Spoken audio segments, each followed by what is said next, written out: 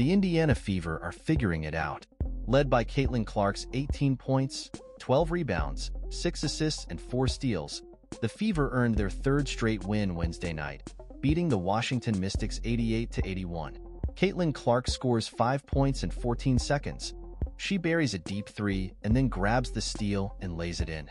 pic.twitter.com/RKQ1SAY Caitlin Clark buries a three to put us up 9 in the fourth.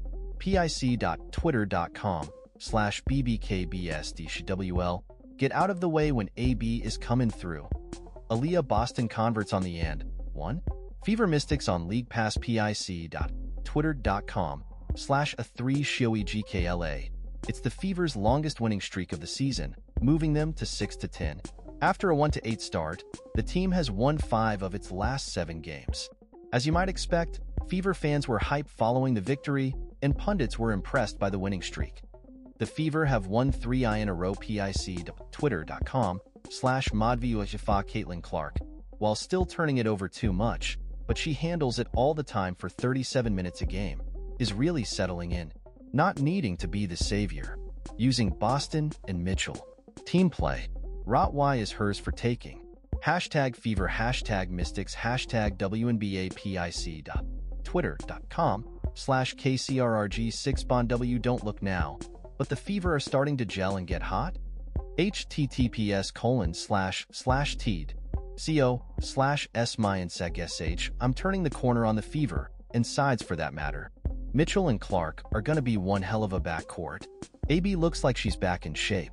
Understood happening with the lesser competition, but this is just what the doctor ordered. Imagine what the record of the Indiana Fever would be if they didn't have to run that ridiculous gauntlet of games throughout the month of May. Indiana is 6-10 and look like they're playing like a team. That may have been the most complete Fever game of the entire year. Nearly 5 players with double digits. That was good all-around team win, even from Wheeler. LOL. #Fever. Terrific game by the Fever, and Caitlin continues to pad the rookie stats. No one can ever make me hate this girl. The continued evolution of Clark has played a big role in that streak, though she's had plenty of help. Aaliyah Boston chipped in with 22 points and 8 boards on Wednesday, while Kelsey Mitchell had 22 points of her own. Ariel Atkins did everything she could to keep the Mystics in the game, leading all scorers with 27 points, but her teammates couldn't match that pace. Suddenly, the Fever can realistically think about the possibility of a playoff push. Granted, there's a lot of season left to be played, but Indiana holds the number 8 seed and appears to be settling into a nice groove. Clark continues to play well, though she has plenty of room for growth. Turnovers remain an issue, 6 against the Mystics, and she hasn't hit on her three-pointers at the expected rate, 32.8% heading into Wednesday night. But the Fever are learning how to better play as a unit, and the win over the Mystics was a good indication of how dangerous they could be when they start hitting on all cylinders. Boston gives them a legitimate threat down low, while the team has solid role players behind her and Clark. It was a rough start this season for the Fever, but they're clearly finding a groove. The rookies' all-around game, 18 points, 12 rebounds, 6 assists, and 4 steals, lifts Indiana to a third straight win. Indianapolis.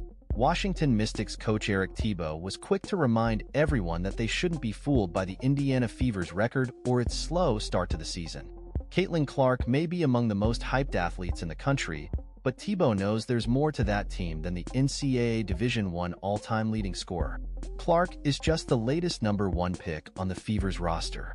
She joined former South Carolina star Aaliyah Boston from 2023, and that pair joined number 2 picks Nalissa Smith and Kelsey Mitchell. That quartet combined for 73 points as the Fever defeated the Mystics 88-81 before a capacity crowd of 17,274 at Gainbridge Fieldhouse. After an 0-5 start, the Fever has won 3 straight and 5 of 7, improving to 6-10. The Mystics, 2-13, who endured an 0-12 start, had their 2-game winning streak end. Definitely time. Together helps, Clark said before the game. You can even see me and Aaliyah just having a better connection, reading where each other's going to be, reading each other's eyes a little bit better. It's just the connection. You build that through playing together.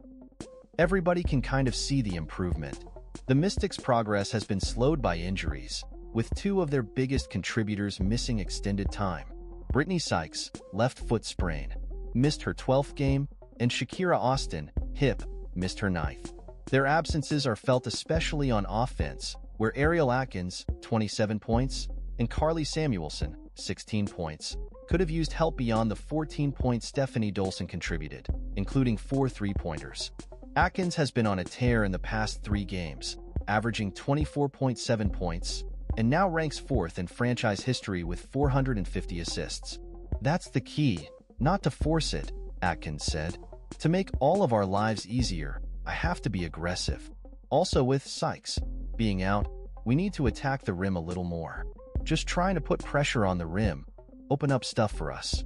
Washington kept the Fever's lead to single digits most of the night until a 12-3 fourth-quarter run built an 11-point advantage. The Mystics never got closer than 5 the rest of the way. Clark scored a career-high 30 points in the first meeting between the teams, but put together a more all-around game this time with 18 points, a career-high 12 rebounds, 6 assists, and 4 steals to go with 6 turnovers. Boston set the tone early and finished with 22 points and 8 rebounds, while Mitchell dropped 22 on 8, 4, 11 shooting, including 4 3-pointers. Smith added 11 points and 7 rebounds. "We chased shooters hard and maybe didn't guard the ball well enough," Thibault said. "First half, in particular, we gave up a lot of straight-line drives because we were so busy chasing shooters around off the ball. That's tough because you have to give respect to those shooters, but I don't think we did a good job just with our one-on-one defense. Those are high-level scorers, and the Mystics helped them out with some freebies."